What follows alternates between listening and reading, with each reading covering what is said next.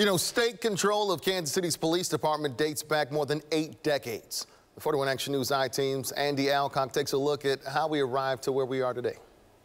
The year was 1939. Tom Pendergast's political machine controlled Kansas City, including the police department. The state of Missouri came down hard on corruption, which included many police officers being so low paid they took bribes. The result? A board of commissioners Missouri's governor appointed to run the department.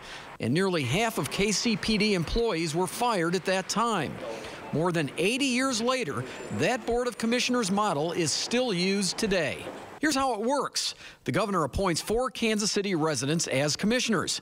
Kansas City's mayor serves as the 5th commissioner. In 1939, each commissioner was paid $2,400 a year for what was then a full-time job to run KCPD. More than 80 years later, commissioners are still paid $2,400 a year for what's now more of a part-time job. One power the board has is to hire and fire KCPD chiefs. That power was front and center in 2017 when then KCPD Chief Darryl Forte unexpectedly retired. The board ultimately chose Rick Smith as the next chief, a job he still holds.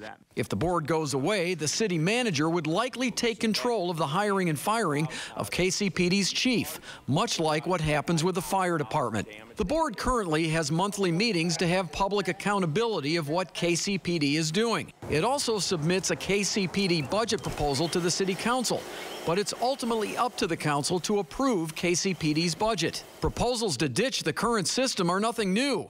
Following the 1968 race riots, then Mayor Ike Davis's Commission on Civil Disorder put out a report that August to prevent a similar incident from happening again.